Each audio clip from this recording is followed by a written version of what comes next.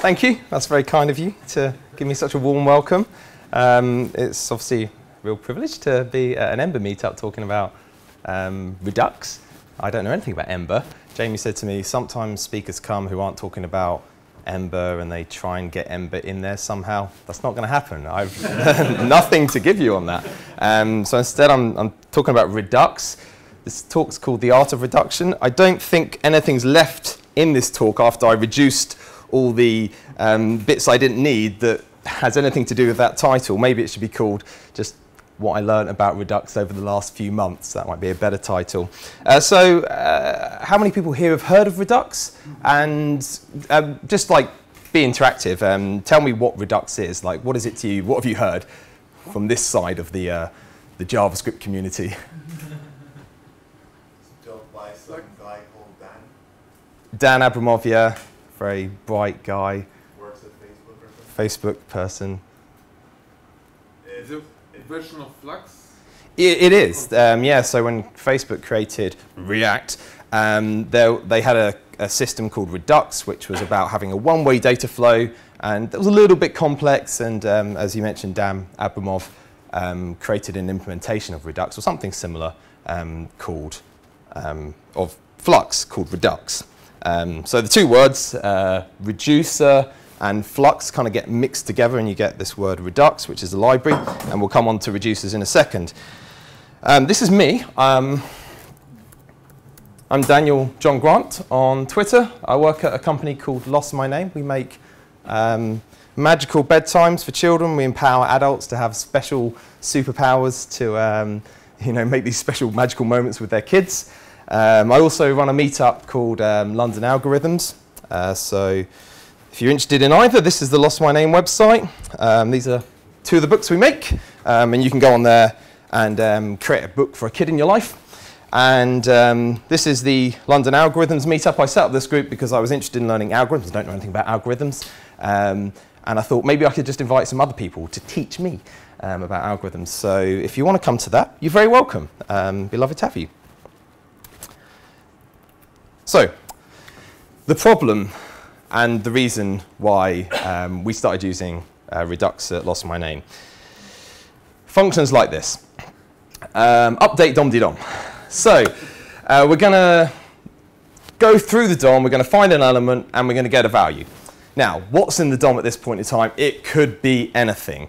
Maybe there's another library that's mutating the DOM. Maybe another developer on the team has created another function of their own, and they've changed that value. So we don't really know what that value is going to be. It's something in the bigger context of our application. Can't predict what it is. And then we do something with it. So maybe like multiply that value by Dave, because you can do that in JavaScript. And we'll find another element in the DOM, and we'll set its value to a new value. And that's a sad face because it's a side effect.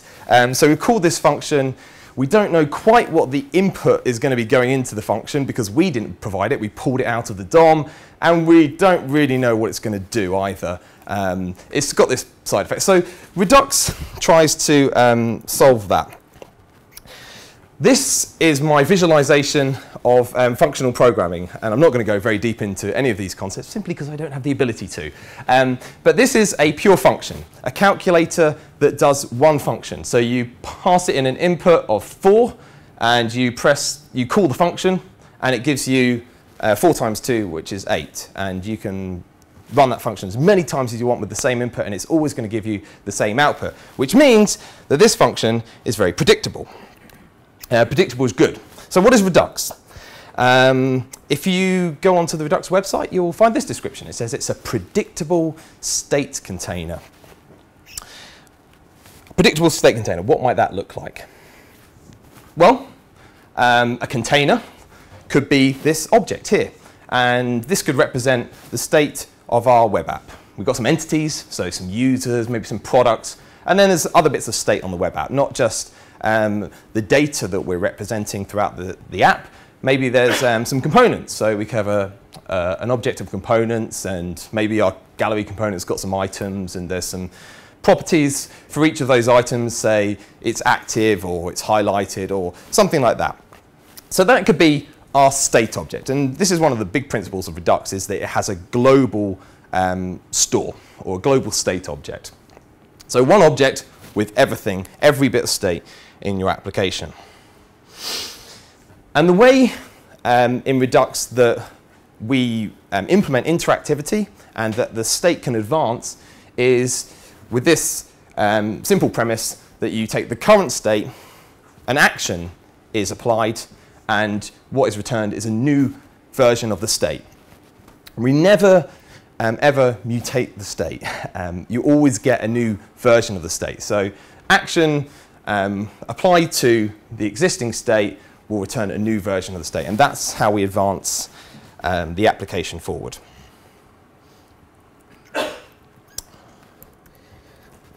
So I've tried to visualize this, and I give full credit to Chris Pierce, who did a talk on Redux after I'd initially tried to do this talk. And I looked at his slides and I thought, so much better. So I've copied this visualization roughly from his slides, which I've referenced at the end of these slides, and you can look at those if you like. It's a very good talk. So here's the cycle in Redux. This is Redux's version of Flux. An action is dispatched, so we want to do something. So here's the code. Can you see the code at the bottom there, or shall I bring it up a bit? Is that a yes or a no? It's fine. Okay. So we have a store. That's what Redux gives us. And we'll dispatch an action into the store. So here, this action has a type of add person. And it has a value, and the value is Lily. So we expect that Lily's going to get added into our store state. That gets consumed by a reducer. A reducer is a pure function that accepts the current state and an action that's being dispatched at that point in time. So in our reducer here, the current state is passed into it, and when the reducer is called with that previous action, so this one here, it will return a new version of the state. Now just notice here that I'm not mutating the state. We're using the array spread operator here to create a new array. It's got the existing state in there, and we're just appending onto that array or concatenating the new value, which is Lily. Now something needs to happen. So we've translated the state, we've created a new version of the state. We want to do something within our application because the state has changed. So we set up subscribers. And here we've got a simple method on the store called subscribe, and we pass it in a function. And my function here, I've just called it render app, and we'll come back to that in a sec. Then we have selectors, and these are really useful. And it took me a while to realize the importance of these. But if your state object could be likened to a local database for your application, selectors are like queries on that database. And they're just an efficient way of getting some information out of the state that may not be immediately available from the current structure. So rather than forming a state object that's very specific to your implementation, you write these queries using selectors. So here we want to get the first person in our state array. So simple function that returns the first item in that array. And then we can use that in the view. So when we set up a subscriber, it listens to every state change, and it calls that render app function. And we'll just use a store.getState method here to get a state. We pass it into the selector, which is our query, into our local state, and we'll render it to the app. And here, I'm just going to render it to the console. And that's a great thing about Redux. It's not tied to any particular UI framework. In fact, it doesn't even need to be UI. You could use it to turn on your lights in your house, or to access the web audio API, or anything. OK. Anyone asking questions on this? I'm totally happy to be interrupted. Go. So the store, it's global then, is that correct? Store is global, yeah. Well, it is in this example. Say, if you're using Redux with React, you would use the Redux React bindings, and then you're not using it globally. So there's different ways to do it. But effectively, we talk about a global store in Redux in that every area of the application has access to the same state object. However you expose that inside of your web application, it may differ. And nothing prevents you from having more than one store? You always have one store per application.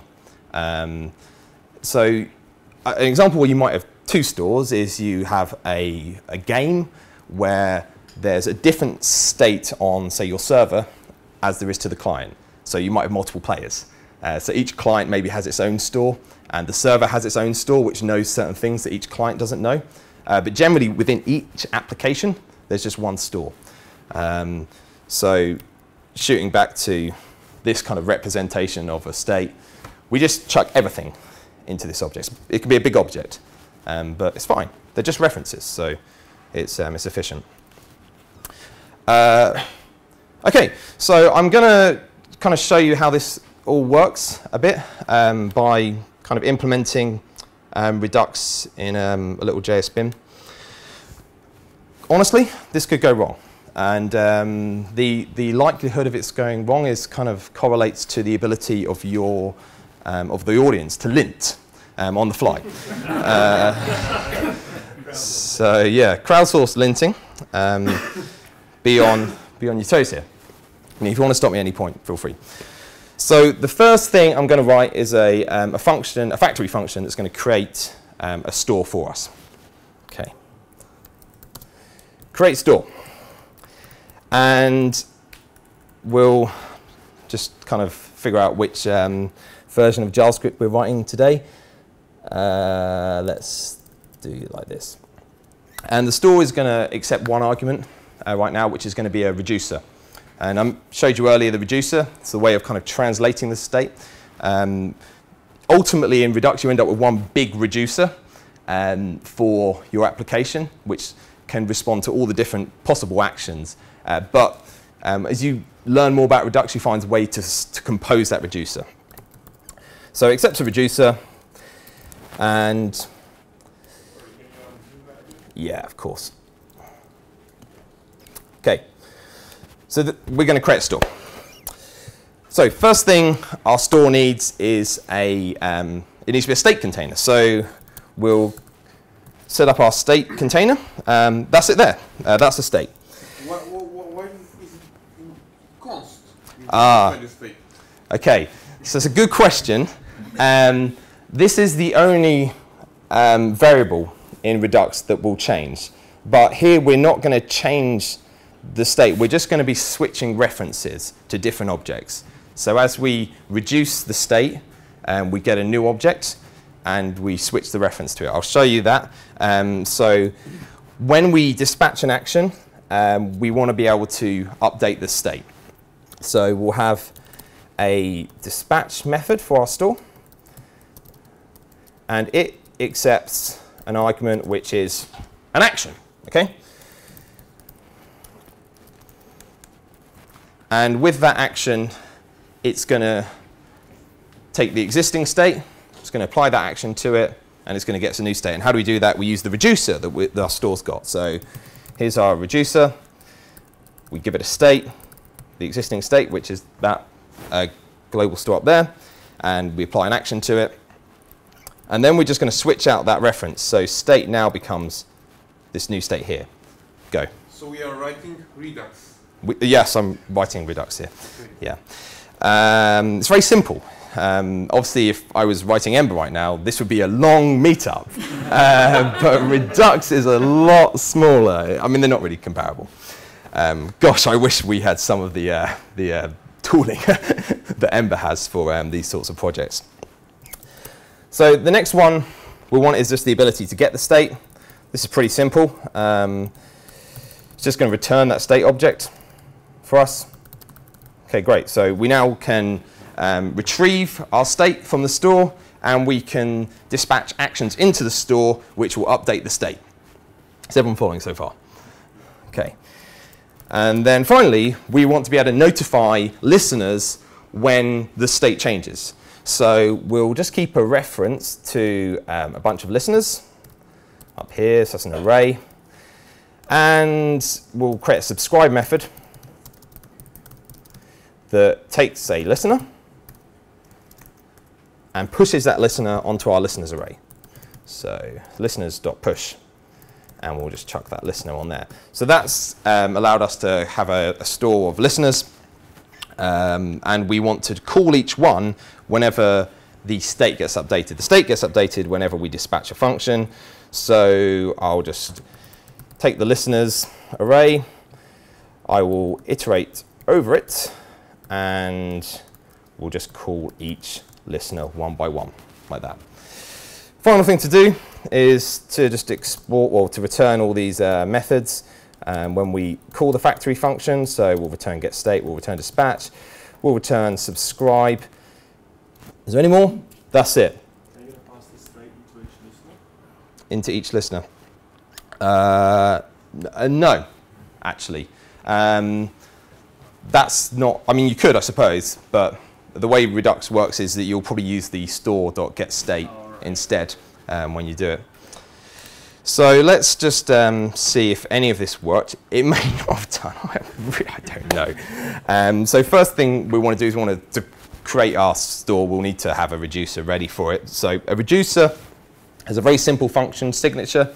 It takes the current state and it takes an action that's being dispatched. And it reduces the state down to a new state immutably. So we'll create our application reducer, which is a function that takes a state and an action, and it returns a state. In this case, we're just going to pass the state straight through.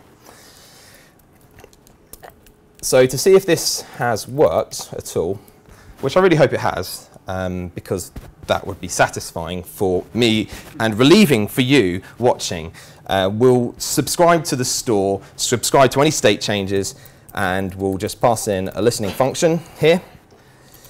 And this could be a function that renders your application or does anything. Here I'm just going to print out the state to the console. So we use store, get state, and we'll put it to console. Let's just put a label here. Store. Okay. No, state. But you didn't create the store. Good point. Thank you. Good linting. This is what I'm talking about. You really need it. So we need a store. Create store, and we pass in the reducer, and we do that once. Okay, now I'm going to run this code. No errors. It's good. And we'll dispatch an action here. So we'll give the action a type, so we can identify what the action is later. I'll just call it add. We'll maybe add some items onto an array, and a value. And I'll just call that please. Okay. And it's returned us as the label state, and undefined, there's no state defined, so that's a good sign. So let's see if we can adapt our reducer to do something with that action. So we'll say if the action has a type of add, we'll create a new state, we'll return a new state here. So we'll return a new array, we'll spread over the previous one, and we'll pop onto the end of it the value of this action, and that should get popped onto the end of the array. So run that code again and call dispatch, and cannot convert undefined to null or object. State is undefined. State is here. It's not initialized, I think. Hmm? It's not initialized. Can you scroll up? Yep. Yeah, yeah. It's just empty. So state should be an array. You're right. Okay. What I'm going to do here is we'll pass an initial state. This is actually how Redux is implemented. I was going to try and do it simply, but we'll just keep to the rules. And then when we create the store, we'll pass in an initial state, which will just be an empty array. Do reducers sometimes have a default state? Yes, they do actually, and that's what I should have put on here. So just to make that just foolproof, we can pass an initial state into our reducer as well. Absolutely right. They're not actually using initial state for anything yet. You probably want to store. It's in create store. That was not being used. On the dot. Look at the dot line to it. Ah, yes. Which goes on to. There we go. Smashing. You are a good crowd. Like way better than Fel, I tell you that. Okay. dispatch state, and we have got an item in our array, and we can chuck in another one. And we got, so okay, so this is Redux. And like from all your interactions there, which I really appreciate, I can tell that you've understood it, which is amazing that in 5 minutes we've managed to write Redux and to understand what it does. And actually, if you want to go to GitHub/react.js/Redux and look at the source code, it's not a lot more complicated than this. This is essentially the boilerplate of it. How am I doing for time? You're good. What, another 5 minutes or? Yeah. Okay, what should we do now? I mean, like, we want, go on. Write React. Write React. Okay. No. Let's add another subscriber. Write React. What a joker. Now I was just like looking earlier to see if there was like any APIs that I could use that would provide a different way, because I hate doing this thing as like with React, and you know, even not in an Ember crowd, but I think people need to understand that Redux isn't a React thing. It's great with React, but it can be used in other contexts. So let's just find a way of like getting the browser to speak the state. I haven't plugged into the audio here, but so we can subscribe to a state change. We're obviously pushing new values onto this array, which is our state. So when we subscribe here, we can get those values. So we'll grab the state, using still get state, and that will give us the latest state object, and just iterate over those and maybe get the browser to speak each one out one by one. So for each item,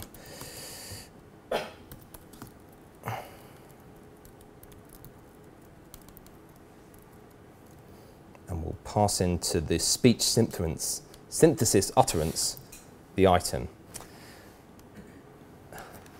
and see if this works. Okay. Daniel. Boom. Guess what name I'm going to do next? Daniel. Fox. Okay.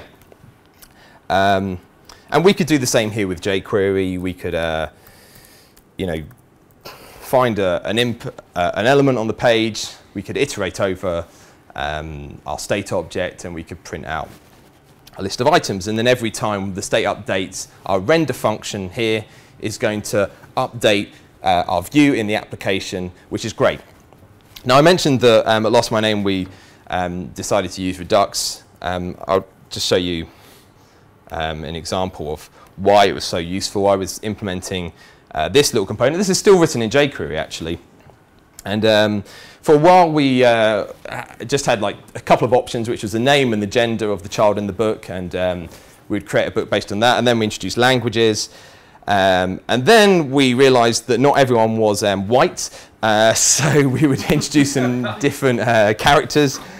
So we had these group of characters here, and you could select one. But the problem was, when writing this component, we realized that if you go back and change the language select here to, say, Spanish, we didn't yet have these adventurers available in that language. And so we had to do this. And I thought, just doing it in jQuery, once you do some basic stuff, say, you know, click on this thing, show a modal or whatever, that's great. But once you start having conditions in your user interface where, say, this can't be shown if a certain thing happens elsewhere, it gets really confusing. And so you're going back, querying the DOM and then updating this, and it gets very hard to understand. And so Redux is great in that you could push all this state into your state object and then just render it on the page there. And that's proved really useful, and we're having a lot less bugs now. We're doing that sort of stuff. Okay, I'm going to wrap up. So let's just go over what we learnt here. You dispatch an action into the store. The action is a type, and you can pass in extra data as well. That is translated using a reducer, which is a pure function, it creates a new version of the state. We have subscribers in our action, which respond to state changes, normally to render something. We can use selectors to query our state and pull data out in a certain way. And then we can render our state in a view using whatever library we want to use, whether it's React or something else. Obviously, this slide deck is written in Redux, and there's some great Redux dev tools. So I can just ping this open here, and you can see that as I've been talking, we've been moving this application here in the browser through state. And it's kind of blurry here, but each one of these sections here is an action that was dispatched. And when that action was dispatched, it updated the state and got a new state there. And I can actually go back and rewind what's happened while we've been here because of the fact that Redux at its heart uses functional paradigms. So when you call a function, it's entirely predictable. You give it an input, you get the same output. So I could go take all these actions. Actually, I can do this. I can export them here, save them. I could import them in again, and then I could relive this very moment that we had together. And I think it was special, and I really thank you for that. And that's the power and the beauty of Redux, that it's predictable in this way.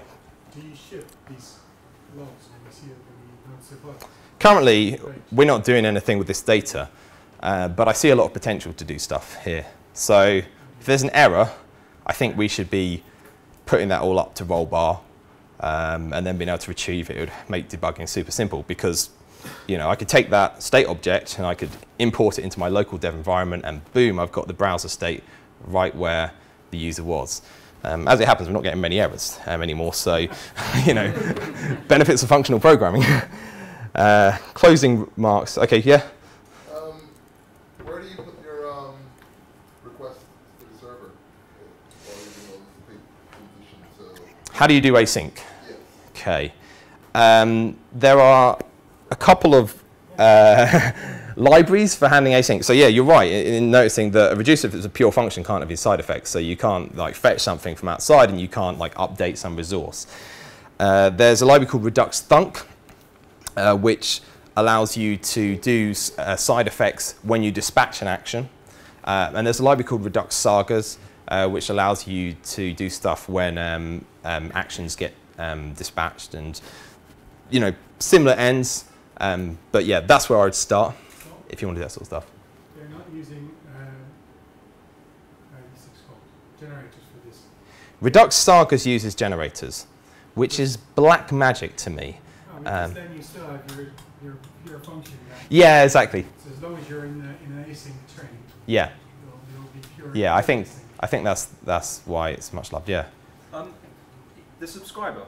Yeah. Feels like, to a naive Reduxer, just a render loop. I mean, is the subscriber where you would maybe split out the actions and how? So if you open up the subscriber on render app. Yeah. Why would you subscribe more than just the rendering of the app? If that makes any sense. Would you have render nav, render body, render? Yeah, good question. In React, you have one subscriber, right, which renders the entire app. Yeah. Yeah. But if you have a different implementation, you might want to have more than one. Yeah. But it's just a. So it's just. It's exactly. Right. Yeah. But that is how the data gets through. Yeah, no. Yeah. So, I mean, it's obviously crucial, but it's just it's a very small, trivial thing. You don't in your day-to-day development. You're right. You don't. Presumably, that debugger also subscribes. The time traveling debugger you just demonstrated. Does it get in and subscribe? No, it uses middleware, which I won't try and explain, but it's possible. And those libraries I mentioned, Redux Thunk and Redux Saga, both are examples of middleware, right, where you can kind of intercept actions as they come in and do something with it, and then just carry on down the cycle. So yeah, there's some super cool stuff you can do with middleware. We wrote a bit of middleware recently, which was very simple. It just takes the action and then translates those actions into calls to Google Analytics, which was nice because it meant we could remove all those analytics calls out of our kind of DOM work. So rather than having handle, button click and then having to do like an analytics call in there. We could just do it outside somewhere and have like a nice map of translating actions. But I guess in Redux land, you would do middleware between an action and reducer rather than multiple subscribers. Yes. Right. Yep. Subscriber is not a big deal. Yep. Yep. You're spot on. Couldn't you have multiple subscribers for the reason you just showed a minute ago, where you had the voice API saying something while something else was subscribing to it, like we don't? Yeah, possibly. I think if we, I can't think of an example that you would use in the real world, but yeah, I mean, there's no reason why you can't have more than one subscriber. It's fine, but typically you're using one rendering library. To listen to actions more than to anything. You're talking about optimization, yeah, because so this is where selectors can kill you, because you pass into your selector state, and as you kind of eruditely point out, if the state changes like loads of times, which it will in a kind of an advanced app, that function is going to get called all the time. So there's a library called reselect, which allows you to memorize that function and only call it when the particular portion of the state that you're interested in has changed. So you tend to make those kind of optimizations in that way. I think we'll have to leave it there so we can get on to the next talk. But Cool. If everyone could give a Thank you. big hand.